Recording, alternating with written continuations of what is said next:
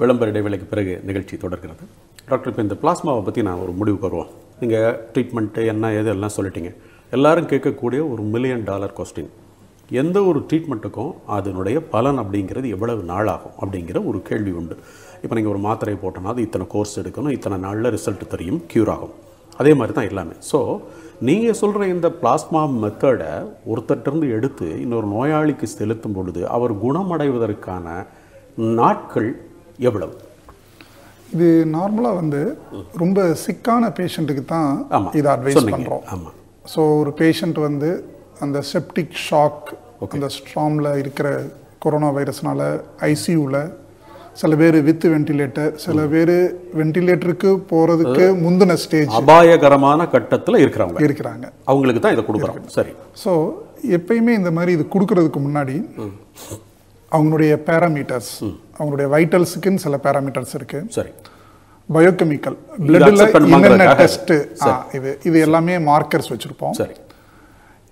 இது கொடுத்த பிறகு 1 day 24 hours கழிச்சுட்டு, ஏன்னா இது இப்போ நான் சொல்றது என்னுடைய ப்ரீவியஸ் எக்ஸ்பீரியன்ஸை வச்சுட்டு, ப்ரீவியஸ் எக்ஸ்பீரியன்ஸ் சொல்றது இந்த ஹெப்படைட்டிஸ் பி வைரஸுக்கு கொடுத்த அதே வச்சுட்டு, ஸோ அப்போ என்ன பண்ணோம்னா next day we can check it, அவங்களுடைய பேராமீட்டர்ஸ், அவங்களுடைய வைட்டல், பிபி, அப்புறம் அவங்களுடைய பிபி, பல்ஸ், ஹார்ட் ரேட், அதே மாதிரி பிளட்ல இந்த டிசீஸனுடைய சிவியாரிட்டியை அசஸ் பண்ணுறதுக்குன்னு சில மார்க்கர்ஸ் ஆல்ரெடி நோட் பண்ணிட்டாங்க வேர்ல்டு வைடு.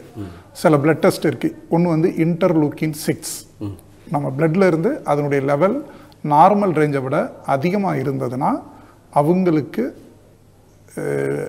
தீவிரமாக இந்த வியாதி கூடும், அவதிப்படுவாங்கன்னு இந்த இதான் இருக்குது. இதே மாதிரி சில மார்க்கர்ஸ், இது நான் ஒரு உதாரணத்துக்கு இன்டர்லூக்கின் 6ன்னு சொன்னேன். இந்த லெவலை நம்மளால் செக் பண்ண முடியும். கொடுக்கறதுக்கு முன்னாடி என்ன இருந்தது, கொடுத்த பின்னாடி என்ன இருந்ததுன்னு. சப்போஸ் இப்படி பார்க்குறப்ப கொடுக்கறதுக்கு முன்னாடி ஒரு எக்ஸ் வேல்யூ நம்பர் இருக்குது, கொடுத்ததுக்கு பிறகு அது பல மடங்கு குறைஞ்சிருந்ததுனாலே இந்த தெரப்பி அவருக்கு பலன் அளிக்கலாம். ஸோ இது ஃபர்ஸ்ட் டே. சரி. Second day we have to give. So நார்மலாக இந்த தெரப்பி மினிமம் இதுக்கு முன்னாடி எக்ஸ்பீரியன்ஸ் வச்சுட்டு minimum 3 to 5 days. Okay. 3 to 5 நாளைக்குள்ள ஒரு முடிவு. ஸோ அந்த மாதிரி கொடுக்குறப்ப ஒவ்வொரு நாளும் அதனுடைய இதை பார்க்குறப்ப ஈவன் இந்த சைனால இருந்து ஆல்ரெடி ரிலீஸ் ஆன அந்த ரிப்போர்ட்ஸும் இதே மாதிரி தான் காமிக்கிறாங்க. அவங்க 245 பேஷண்ட்ஸுக்கு கொடுத்துருக்காங்க. மொத்தம் எத்தனை தடவை பிளாஸ்மா கொடுத்தாங்கன்னு பண்ணுறப்ப 551ன்றாங்க. ஸோ ஆல்மோஸ்ட் ஒரு நபருக்கு ஒரு 2லேருந்து 3க்குள்ள ஆவரேஜாக வச்சு கொடுத்துருக்காங்க. ஸோ இதே நம்ம ஃபாலோ பண்ணலாம். பட் இது எதுவுமே பிளைண்ட் டெக்னிக் கிடையாது. Everything scientific based. We have to நம்ம என்னன்னு பார்த்துட்டு அதுக்கப்புறம் தான் முடிவுக்கு வர முடியும். நன்றி டாக்டர். தொலைபேசி. ஹலோ, வணக்கம். யார் பேசுறீங்க? வணக்கம் சார். நான் சென்னை சுனாமி கோட்டத்தில் சரவணன் பேசுறேன் சார். சொல்லுங்க சரவணன். சார், இந்த காற்றுல இந்த கொரோனா பாதிப்பு ஏதாவது வாய்ப்புகள் உண்டா சார்? புரியல. காற்றுல சரி, காற்றுல கொரோனா பரவுமான்னு கேட்குறாரு. இது காற்றுன்றது ஃபுல்லாக இங்கே அப்படி கிடையாது. அப்படின்னா நம்ம எந்த ரூமில் இருந்தாலும் அந்த கொரோனா வைரஸ் இருக்கும், உடனே நம்மளுக்கு வந்துடும். ஸோ காற்றுன்னு ஜென்ரலாக சொல்லாமல் அந்த காற்றில் ஒருத்தவங்க தும்முனாலோ இருமுனாலோ வரக்கூடிய ட்ராப்லெட் இன்ஃபெக்ஷன் அது அதிகமாக இருக்கிறப்ப கட்டாயம் வரும். அதனால தான் அந்த டிஸ்டன்ஸை மெயின்டைன் பண்ண சொல்கிறது, நம்ம எந்த ஒரு பொருளை தொட்ட பிறகும் அதுக்கப்புறம் அடிக்கடி ஃப்ரீக்வெண்ட் ஹேண்ட் வாஷ் பண்ண சொல்கிறது, மாஸ்க் போட சொல்கிறது, இது எல்லாமே அந்த ப்ரிவென்ஷனுக்குரிய டெஸ்ட். இதுதான் நம்மளுடைய ஸ்டெப்ஸ். நன்றி டாக்டர். இப்போ மேலை நாடுகள்லேருந்து நமக்கு இப்போ அமெரிக்காவிலேருந்து நம்ம பிரதம மந்திரி கிட்ட கேட்டாங்க, எங்களுக்கு மருந்து அனுப்புங்க அப்படின்னு, மாத்திரை அனுப்புங்கன்னு கேட்டாங்க.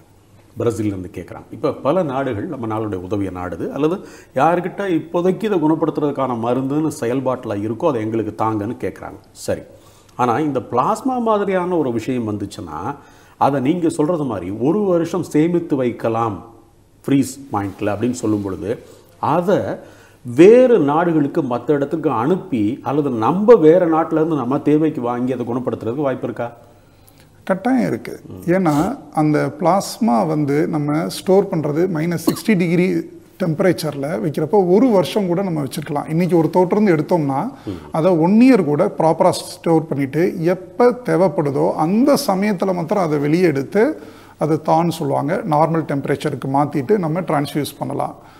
இந்த எப்படி வேக்சின் மருந்தை வந்து ஒரு கண்ட்ரியிலேருந்து அடுத்த கண்ட்ரி இல்லை ஒரு ஸ்டேட்லேருந்து அடுத்த ஸ்டேட்டுக்குள்ளேயே district to district city to city transport பண்ணுறப்ப கோல்டு செயின், அதை அந்த கோல்டு செயின் சொல்லுவாங்க மெயின்டைன் பண்ணுறது. இவ்வளோ டெம்பரேச்சருக்குள்ளே ஐஸ் பாக்ஸுக்குள்ளே வச்சுட்டாங்க. இந்த கோல்டு செயினை நம்ம ப்ராப்பராக மெயின்டைன் பண்ணோம்னா இங்கேருந்தும் சரி ஒரு -60 டிகிரி டெம்பரேச்சரில் ஒரு இதில் ஒரு ஸ்டேட்டு டு அதர் ஸ்டேட்டோ ஒரு பிளேஸ்லேருந்து ஒரு இதோ இல்லை கண்ட்ரி டு கண்ட்ரியோ கூட நம்ம அதை டிரான்ஸ்போர்ட் பண்ணி அந்த சிக்கா உள்ள நோயாளிகளுக்கு நம்ம குணப்படுத்த முடியும். நன்றி டாக்டர்.